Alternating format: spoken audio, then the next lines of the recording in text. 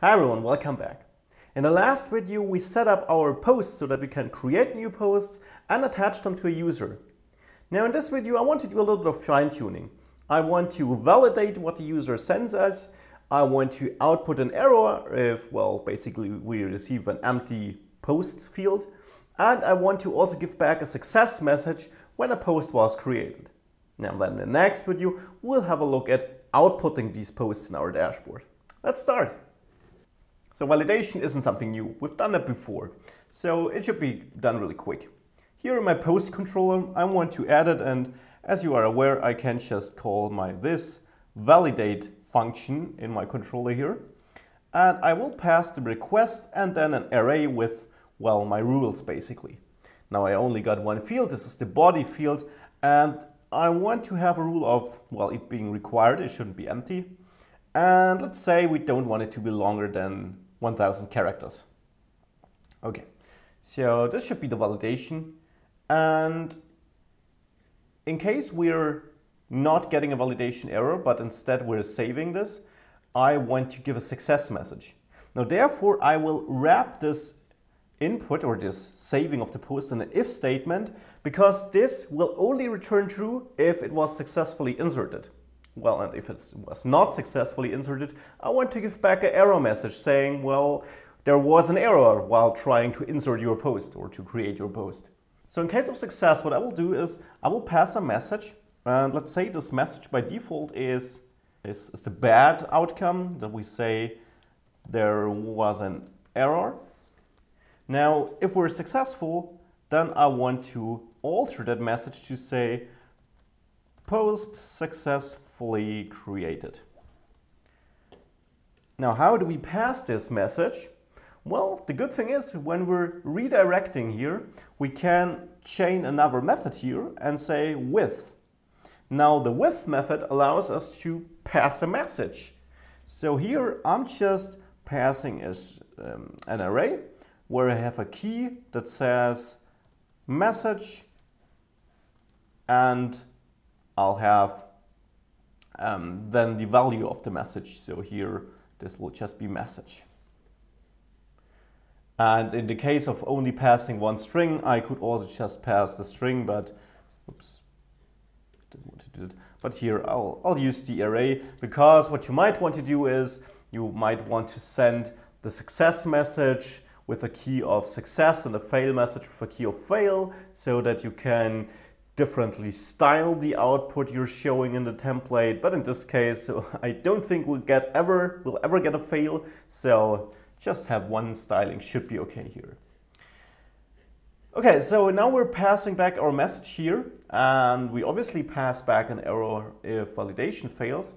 So now in my dashboard, I want to output this error. Now we did something similar in the welcome view, if you remember. We already have a block here where we output our validation errors. Now I could just copy that and put it into the dashboard, but that would not be good coding style. We would be repeating ourselves. So the better way is to create a new include.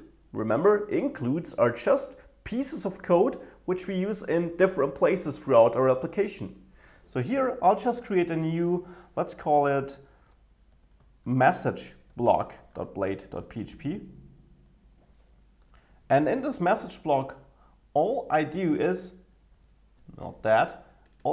I cut this part here and insert it here. That's all. And then here in my welcome view, I will use the Blade expression include to, well, target this message block inclusion. And then I do the same here in my dashboard at the very top. And now here I already use a certain styling, so you could want to put these rows and columns out of that include so that you can better control where it is positioned in the view where you include it, because this way it will always have, well, this column positioning here, but in this case that's fine. So here we have a problem. In the welcome view, we're just using this validation error back. But in the dashboard, we also get a success message, which I want to display. Well, it isn't a real problem. I'll just add it in my message block here. So let's say if here I'm checking if I have errors. Now I'll do the same check for if I have, well, a message.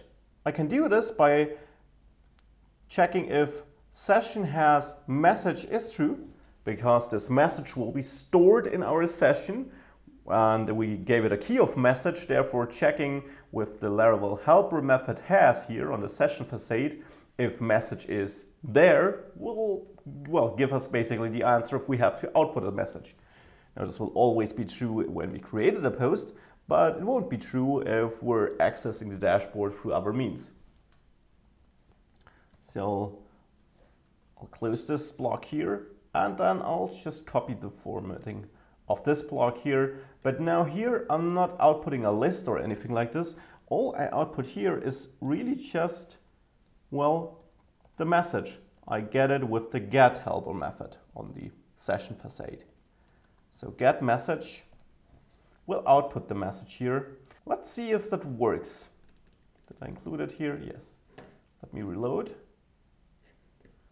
And now let me submit an empty post. As you can see, we're getting an error here. Now let me create a real post. Now we get our success message up here. So that's really cool. Now the last thing I want to do is I want to improve the styling of this box a little bit.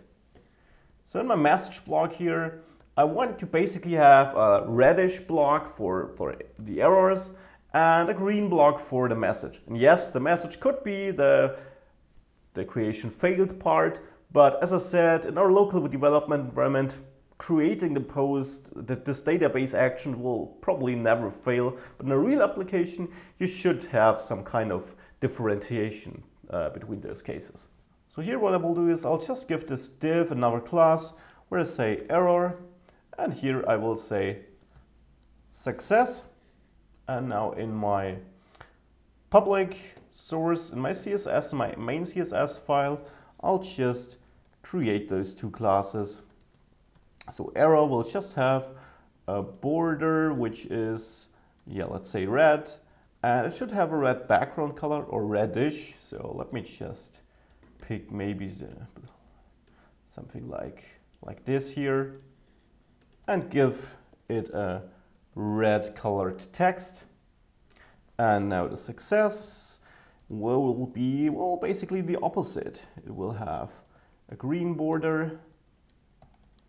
It will have a background color, which should be like a light green here. And it should have a color, a text, which has the color of green. Let's save this, reload this page, and try this again. Yeah, okay, now there is something else I have to do, just recognized. So I want to make sure in my error class that my unordered list, that I remove the list style, none, and I remove all margin and padding of this unordered list. So let me try this again now. Yeah, that looks better. Now, last thing which I might do is center it, and this is the same for error and success. I'll therefore create one rule where I just set the text alignment to center. Now, if we reload this again, yeah. And now let's create another post here. Wonderful. So now this is working. We got our validation and our success message, and nice way to output that. So see you in the next videos. Bye.